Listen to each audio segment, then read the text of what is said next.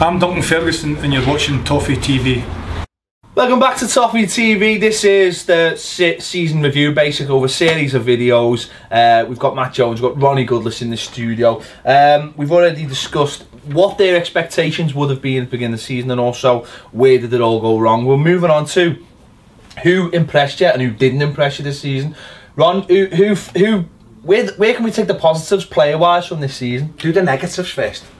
Like the negatives. Yeah. Finish on a positive. Right, fair enough. Do the negative. Who do you think wasn't up? Well, negative-wise, I think the goalkeeping situation went on far too long. Give far too many goals away, playing-wise and whatever. Should have been addressed far earlier. You sort of look, Gareth Barry for me, absolutely different class. I mean, negatives, Ron. Oh, negatives. You want he wants to go on a rant, doesn't he? Yeah. Well, Tim Howard. Let's just start with Tim Howard. Tim Howard. Tim Howard, for me, everyone knows what my thoughts about Tim Howard. Not think he's a wonderful ambassador for Everton Football Club. Wish him good luck in the MLS. But that was my first that's when I first thought with Martinez, why is he leaving this man in goal who's causing us problems every single week? And I couldn't get into my head how he was getting a game. No, but loyalty again, Ped, can be a great thing, but it can go against you. Yeah. And as I mentioned before, and Tim Howard was one of them. He likes to be liked by everyone, I think, Martinez. Yeah. And you can't do it. You've got to fall out with people. Again, it doesn't mean that you don't like them, hate them, whatever. It's for the good of the cause, it's for the good of the club and the team. Now, it went on, and again with the Robles situation, he's got him in. Well, what do you get him in for if you don't fancy him? Yeah. So it ended up, I think it was the likes of yourselves and me on Merseyside, that I finally, you know, with the Everton sway. No one else is saying it, Ron. No one else is saying it, mate. But Tim Howard, and he, you know, ends up going obviously. But as I say, he just far too long. But it filters through the team. You think any shot on target, we're going to go 1-0 down here, then 2-0. We're never going to come back. And I just think again that was, you know, great service, whatever. I was similar to that last game of the season. It was a great and fitting end to a good Everton player. But he should have been took up the firing line. Definitely. And then even with Robles, and maybe give him a kick up the backside to say, well, look, you might be in for 3 games, but you're back in. You know, but it just went on. It festered. That's what and it filters through the team. It starts going, whatever you can do it with him, he's got to do it with me. It was toxic, wasn't it? Oh, in the end, like the way, games, clapping. There's a few, you know, people always talk about the one where he turned on and clapped the Gladys Street, but there's a few. There's a few when he came up to the fans, was like saying calm down and stuff like that, and you just think he should have come out of the firing line. But the scary thing is, he didn't actually drop him, did he? No. Tim Howard got injured. Robles came in, and then he just stayed in the team. So he didn't actually have it. Didn't have the bottle to drop him. Didn't have the bottle to drop him. I think if he'd have took him out, see, for me, I remember you were in after the Chelsea game, or not long after it, and we were talking about that. And I remember asking Michael Ball the same kind of thing when he was in. It's that when you're a player, if you get in the side at someone else's expense because they're injured, if you're playing well, you should keep Matt out. If he's injured, you've got it. You should be in till. Don't go by reputations. You know, you can't go, well, Matt's fit again now, Ron, so no, you've set up 4 goals, but he's back. Because that, to me, just wrecks the squad. Because then, if you're a fringe player, you look and go, well again, what's the point? Yeah, but it's one rule for one and one rule for another. So you think it doesn't matter how I play. We chat with Robles, I think he got 3 clean sheets on the bounce. Then Howard was back in. So you're saying to the rest of the team, it doesn't matter how you play Saturday, you're not going to be in. And it's wrong. You think back to the Norwich game in the cup, Robles was the hero, makes some great saves, penalty shootout, and then in the press conference minutes later, Martin said, "Oh no, he's back out. Definitely the #1." But you know, without wanting to put too much on Howard, I think the other players who disappointed me most of the season were Seamus Coleman and James McCarthy. I think the way they played in Martinez's first season, I think they both had a few injury problems last year, but I thought they would both really kick on again this year. And I think Coleman, perhaps because he didn't have any competition for the position, he's really poor a lot of times defensively. He was a really bit shaky. Going forward, I don't think he scored a goal this season. I don't think he did. Yeah, but I think again, though, Matt, I think with Seamus, I mean, I agree with you over James McCarthy. I was a real big fan of his when he first come. And the goal against Norwich, for me, he's got more than the one-trick pony, but it's how a manager wants to play him. But with Seamus, I think it's who plays in front with him. You know, where you go back to Baines and Pina, and it's the balance of the team. I don't think the balance of the team was right for us. And similar with Seamus, he's not making excuses, but the kid will go out and die for the cause, at least that. But you're right over there. Can't defend, though. Well, no, but defensively, Baz, you know, that's where a coach comes into it and the manager.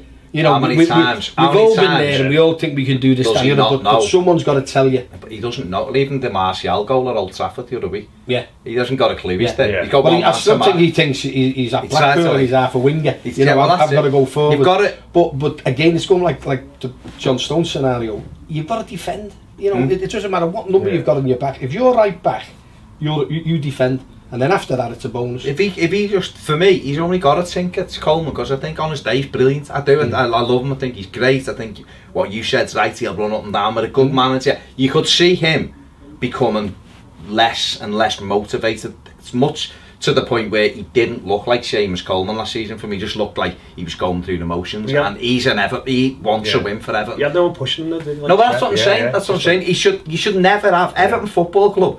Shouldn't have guarantees in their team. They shouldn't. And I know they have, and people will go, well, you know, you're unrealistic with your standards. I'm not. It's a Premier League football club. We had a goalie that could do whatever he wanted and would never get dropped. We got a right back that can do whatever he wants and is never axed. We've got a centre half that, when he got in, the team was a defender who could play a little bit and is now a player who can defend a little bit because it's been coached out of him. Yeah. You know, you've got Gareth Barry, who was magnificent, don't get me wrong, but plays every minute of every game despite being 106. James McCarthy, who has been garbage but plays every game, no matter what. I just thought Lukaku, who's down tools in about February, bar the Chelsea game in the Cup.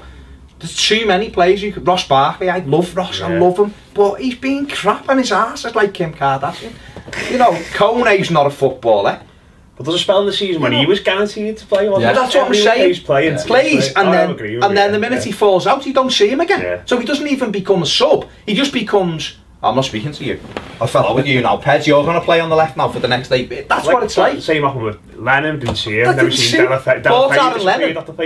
Lennon didn't see him till January. Paid $4.5 million. Didn't see him till January. You know, it was. So I think everyone. Everyone Gareth Barry. Struggling now. No, but it is. But I see again. I'll go back to the manager. You've got to know when to take people out the firing line. You've got to have a balance in any team. If you're leaking goals, let's get a bit tighter. You know, sneak a couple of 1-0s. Who gives you a you-know-what if you win? You know, and then you can build on that. But when you can't keep clean sheets, you remember Moisey, 7 on the bounce? Not the best football in the world, but I tell you what, I'd rather have 7 wins than get beat 4-3 all the time. You wouldn't get the same thing twice with Moisey. No, he said he would do it if he comes back now. He said he would be more offensive. But no, but still it goes back to, you know, even the players. You know, the players haven't, you know, done everything right, and they've got to take a lot of responsibility. But we haven't got enough leaders. I was going through, when you go back to my day, your Bruce Rioch, your Terry Darracott, your Mick Lyons, your Mike Peds. Everyone would have a mouth and have a bit of a pop if you wasn't doing it. Didn't you get rid of the too nice on the pitch? But didn't not vocal. Didn't you sort of get rid of the I mean, Distan was a leader, and when he got rid of him, it was sort of disagreed with him. Yeah, it was sort of around the time that we were pushing for. So a lot of us, it was like, oh, you know, he's rubbish anyway. Don't worry about it. But what we lost there was someone who was actually speaking his mind, who was sort of voicing the concerns of what was going on. Even he had the Distan thing. If you just look at it now, he had the disagreement with them at Swansea in the Cup when we were terrible. Distan had a little Distan had a little set to with Graham Jones. And you already said that was a good performance, by the way, that day. He did, yeah, I know. But honestly, he just wouldn't believe it. He said it was alright, yeah. But he had that set to. That was the bizarre thing when he asked the people at home to Palace on the Sunday when we had Swansea and all that. Anyway, that's going back. But Distan, he had the argument. Then we never seen him again. Then he put him back in the team because we had an injury at Christmas, so he came back in for a couple of games, didn't he? Then he got injured again. But then West Ham wanted him big time. We wanted Winston Reid, and we had a chance of getting him. They wanted Distan, and he wouldn't let Distan go to West Ham, despite knowing that he wasn't going to play for us. So we just kept him there, which obviously Distan was fuming over. So he's not a nice fella then, is he? So that's the thing. No, but this is the thing. You know, a good professional there. No, seriously. That's I mean, I'm tongue-in-cheek a bit there. No. But again, that's out of order. But you're not going to play me. Why won't you let me go? And similar. That's vindictive, that. Yeah, of course it is. And the thing with that, if we think, or he thinks, that Winston Reid's a better player, well, do it for Everton. Don't just think, no, I'm going to make you pay now, sunshine. You're going to sit in the stand and just well, anyway, but that's what I'm saying. That happened. You know, and who knows, this Dan, if he'd looked after this Dan properly, this Dan might have stayed on this. I'm not saying he would have. He was man of the match against us in the league. Against us in the thing. He looked about 70. He's got a body. He's not, well, I was going to say like one of us, but anyway, he's got a fantastic body. But I mean, great professional, nicest fella you'd ever meet in your life. Goes on the park, knows what he's doing, and got man of the match. He might have been good just in the squad, not to play, but you know. But you need them in the dressing room. You need some. I'll tell you what, we haven't got enough in there that do the opinion. Up this with the manager who comes in. You know, you haven't got to be right all the time, but the manager's got to listen to players, whatever. You know, what's your grievances, and then get it out the way, and then get on with it. But I just think again, it festered too much in there. Let's talk about who impressed us. Give us about half an hour. Well, just for me, Gareth Barry. I mean, absolutely different class. I think he's the role model. You know, there's kids and professionals who look for the wrong people. For me, Gareth Barry, different class, longevity, unbelievable. He was going to tackles, you know, against Norwich, where you think, you know, it's me flip flops are on. You know, we're winning 3-0. He's done everything right. It's absolutely fantastic. I give him man of the match. But more should be like him, and again... And to be happy to see him again next season for us. No, fantastic, but I think you're right what you're saying. Our Baddy, we've got to replace him. Because with James McCarthy, and he's going to be another 12 months older, we've got to look for somebody... Now, I'd sort of play him when we can, but rest him when you can as well. Definitely. So in the squad, but we need in the squad, but not that. So your benchmark should be the way he's been playing, but your youngster... I mean, as I say, I wish Davis was another 3-4 years older, because that kid, for me, has just got it. I think his vision is just everything about him for 17. I think he's 17 going on 37. Anyone else? Other than Gareth Barry? I think consistently you struggle. You struggle really. Well, I think Brendan Galloway did well. Well, I was going to say Galloway. Yeah, but he was in it. Yeah, but I think if you look at the way he was put into the team, and there's spells where he was in the side, and we had the back four, which is really ropey. I mean, we had Brown at the right back, Morey just come into the side next to Jags, and it was really unfamiliar. And I think back to that West Brom game that night when we were 2-0 down and he made that unbelievable tackle. Around that time he was playing really, really well. I remember going to Arsenal, he had a really good game there. And it was a shame we didn't really see much of him, because obviously we've got like 100 left backs in the squad, but I think he showed for the first half of the season at least that he is a player with real promise, and he could do a good job for us in the future. No, I agree with you there the first time. You're totally right. I thought he was sensational, to be honest. And I remember the West Ham game where he made his debut, and I thought, this kid. But I think when he went out the team and he got injured, and then I think with kids as well, do you want to get straight back in? And I think his head dropped a little bit, and his form, what I heard, over the under-21s or whatever. But no, he's a player. He certainly is, and I think he could be a future centre half. I mean, that was his position anyway. I think Stoke at home. But I just think nobody did. That's right. Yeah. The other one for me, and again, it's inconsistent, but I thought Besic, when he came in against Spurs, and then we seen him against West Ham, he proved that City was majestic. He proved that he's more than just a centre midfielder who's just going to kick people. I mean, some of his football at times was just fantastic. Now, I don't know what he is yet, and I don't know if he knows what he is yet, and it'll be up to the new manager to but that gives me a lot of hope that he can play like Barry. But then at the same time, he's got the footballing ability to weave in and out of players. But I think you're right, where the new manager will sort that. See, under Martinez, it would have been Barry McCarthy, and nothing had changed. You need more than that, and as you said with Besic, he's got it in his locker.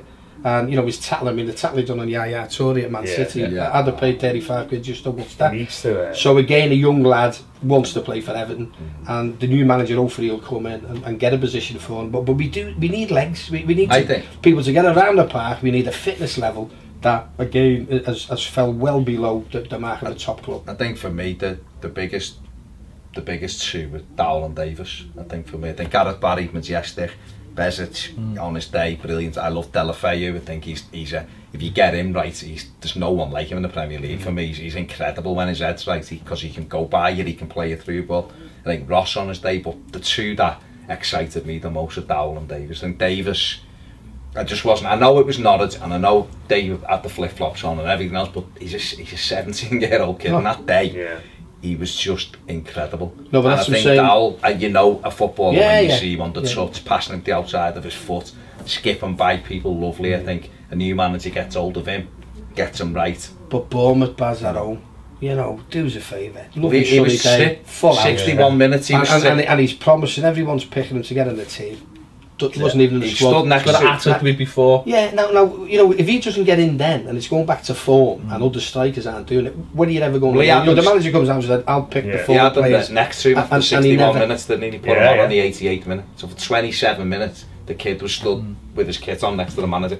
But the thing what you look at, so going back to Davis, is, you know, it doesn't matter how bad that team you're playing, it's when to pass and not. Yeah. And again, it's still back to... Don't gild the lily all the time. Look at me, I'm going to be the next day. Well, I actually said he looked like Gunsenetzer with his flowing locks. So it's a you know, it's a high bar, but I think the lad is more mobile than him. But I liked when the first ball come into him, he flicked it down the corner and got it back, and I thought, you're not 17, you know, like Lukaku or... You know, there was one with other players here. Look at his passport. He attacked the defender on his first touch as well, ball coming. He just pushed it past him and down the back, and then he hit a couple of 50-50s. Yeah. He's playing with his socks, he can't be out. Looks like Dave Thomas. Yeah, we had an arrogance about it. And at 17, just give us the ball. If it's tight, give us it. And then if you want to make it run, I'll pass it to you. You know, and then we had Joe Kenny as well. I was a bit unsure of in the first half. I thought it took a bit of time to get in, but the second half, he set the goal up. Put a couple of 50-50s in, he threw his head in the way. It's good enough for me, and for me, they're the biggest thing I'll take away. Forget, you know, Lukaku. Well, the other one I'll throw in though, I'll throw Ross Barkley in, because for the first half of the season, he was scoring goals, assists. Seems to have a little bit more maturity about him, and he dropped off when we dropped off, and I don't know whether that's because the manager wasn't giving him enough guidance or coaching, or the fact that he's about 27 stone now. He's just too big. Ronny's arse is huge. We say, I'm not saying he's fat. He's got a backside like a Bombay money. So you know what I mean? But similar. You've got to go back and say to the manager, do us a favour. You can get, I don't know how much. Is it a tenner for the weights, and just say, get on there. We used to get weighed every Friday, and it's not rocket science. You go, I think you put a bit of beef on there, get on this, but it's just too much. And I just think, you know, fitness levels, just everything about it. He's not fit, is he? No, of course. But he's another one though that if a new manager gets hold of and gives him some direction and gives him a position and says, do us a favour, run. Because you know, who's going to catch him? Who's going to catch him in midfield? You know, when he's on blob or when he's not on blob. Just say to him, Ross, you know, as soon as you get the ball, go past people. That's all we want you to do. Don't come back over the halfway line. Your strength. No, but as Ped's just alluded to there, it's the manager for me, and I just think he says things or does it where players just think, are you sure? And then, you know, he wasn't the same player. But he also was too nice to him as well. I've just put a clip on today from training in England today, and he sent Jack Wilshere the chippy for like a sausage roll or something. He dumps him on his arse, bounces past 2 or 3 down the keeper and dinks it in training. That's how good he is. Saying that has 2 fine backsides there, because Jack Wilshere's got a be. And do us a favour, I know it's going down. How's he in the no. But I think when he went down, he had a little bit of a split. But it comes back as well to what we were saying about John Stones in the early video. It's almost like the manager won't. I think Ross Barkley's the kind of player that when someone gets hold of him and disciplines him, that will be the making of the lads. That'll be when someone goes, like look at Dele Alli, the flavour of the month. But it's clear that Pochettino's gone to him.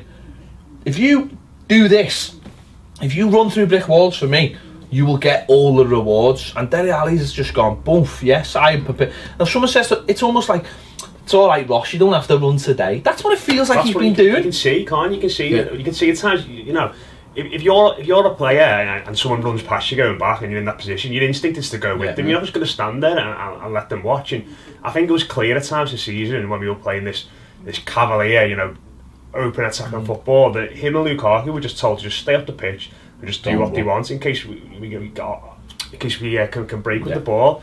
And I think that's that Southampton game earlier in the season, and in that match I remember him getting back and putting tackles in Barkley. With the ball. He was getting the ball and driving forward a bit. You think about the second goal in that game, he played a good pass ball. The third goal, obviously, he runs onto something.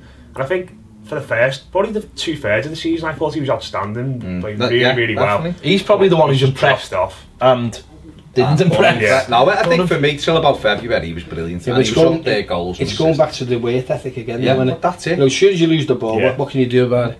and it's something where he's going to be in for a bloody shock if Andy comes in and telling you. Give us the ball, let's have a dribble if you lose it. You know, the other 10 will sort that for me. That would be either the making or the breaking of him, wouldn't it? If a manager comes in and says, no, you've got to work, we'd suddenly know that we haven't got a player put it to me, put it this way, I think he's one of those that needs that he does need the strict. You do this, this and this, and you run around until you're on your knees, and if you're knackered after 70, you come and sit off then. Because Tom Davis, and listen, I'm not putting everything on Tom Davis here, but I'm just showing you that a young kid feels like you're got in that day. No, but that day, because what he showed me that day was he didn't stop from the first minute to the last. He was still box to box, and then he was still putting tackles in. He didn't stop running yet. He was still impressive with the ball. So you don't have to be one or the other. Good footballers are it all. Think it's Joe and Unzi. I was going to say. Yeah, exactly. No, but it's old school. The old thing about it, the sort of, you know, they talked about and fitness lads, and again, it's going back to old school. We used to do the sandals in Formby and up this and down Dale and whatever. And the next, you knew on a Saturday you were fit. And it's similar now, where you've got Joe Ununzi coming in with young kids coming through the system who are fit. Now, as you've said, whether you're 17 or 37, if you can do that, you've got a chance. And it's something, you know, it's a pride in yourself.